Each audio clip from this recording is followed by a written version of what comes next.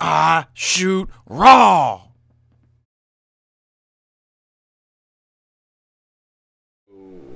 Hey everybody, Greg Casillo here, doing another guest post for PhotoNosPhoto.com.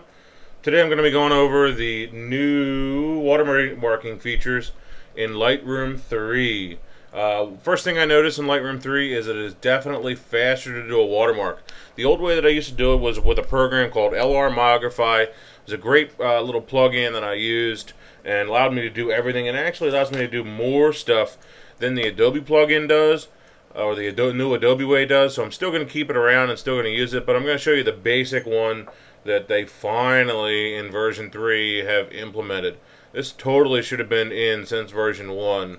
The original one was pretty poor in my opinion. Anyway, let's do it.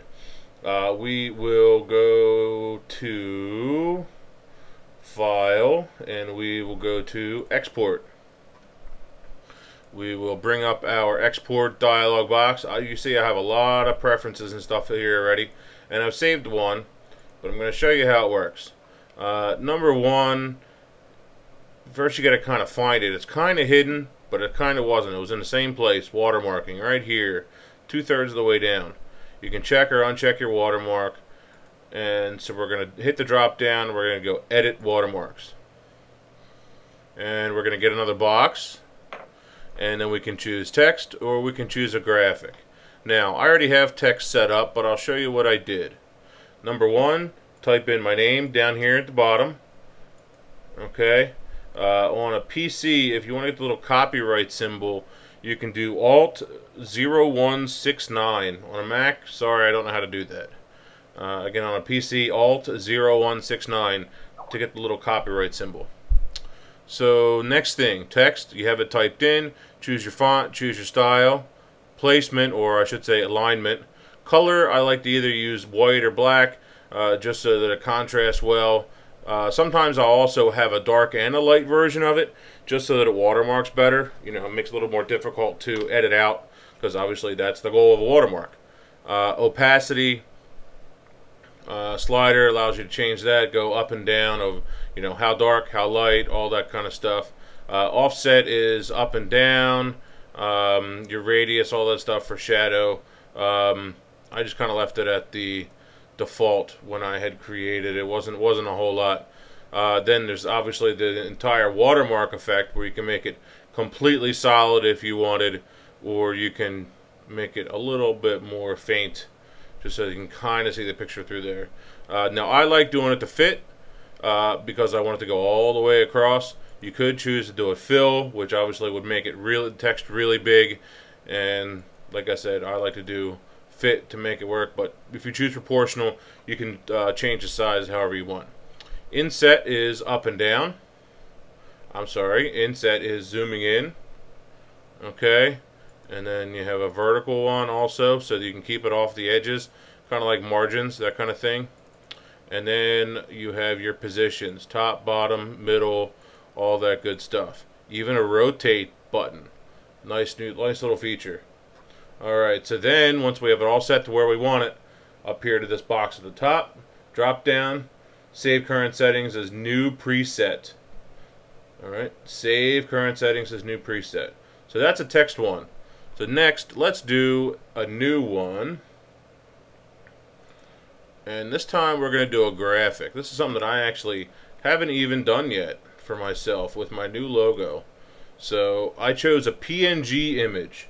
PNG images will allow us to have a transparent background so that you can see through that. If you're not sure how to do that, I would definitely Google how to do that.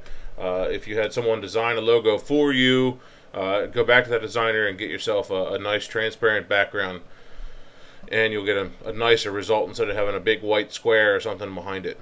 Now, for this time, I'm actually not going to do it all the way across. This one, I'm going to do it solid, and I'm going to put it in the bottom corner here, so I choose this button, and I'm going to make it proportional. And let's see, I think that's probably about good. I'm going to move my inset in. Let's make that at 4. Actually, I'm going to make these even. And let's go back down to 3. I think 3 is good. Yes, that's a nice amount of space there. Okay, and that's good. And you can see all this other stuff is grayed out. Again, that is the nice thing about that other plugin that I was telling you about. Again, it's called LRMogrify. I'll tell Jared to put a link in there for that so that you can see it and go to that. It would allow me to do a graphic and text, and say the other thing I like to do is to put the file name when I'm shooting a wedding or a big event and I'm handing out proofs. I like to put the file name down here in the bottom left-hand corner. That other plugin will allow me to do all that stuff, even put some of the EXIF data from the photo. So maybe I'll do another video for that some other time.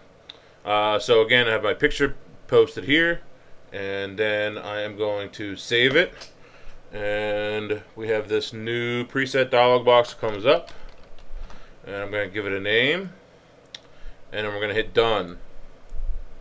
Now my watermark that I just saved is already chosen, and I'm going to hit export. And make sure you make the graphic a decent size so that it can be scaled up or down, because if you have a bigger picture, it's going to want a bigger one. I would say a graphic around 1,000 pixels is a good size to start with. So we get a nice picture here, or a nice watermark here, obviously on the rest of the picture, and it works. Obviously, there's other ways to do it. If you wanted it no color, you should edit the graphic, or maybe make a couple different versions of that graphic to then use as watermarks after. Just another option. All right. So this is actually today's 365 photo. I was out at a local park, actually a local lake that's right around the corner from my house. I've lived in this area for a long time, and anyway, this boat was really attractive to me. It was a really overcast, kind of nasty day, trying to rain, but this just caught my eye. I shot this with a 24-70 2.8 and a Nikon D3.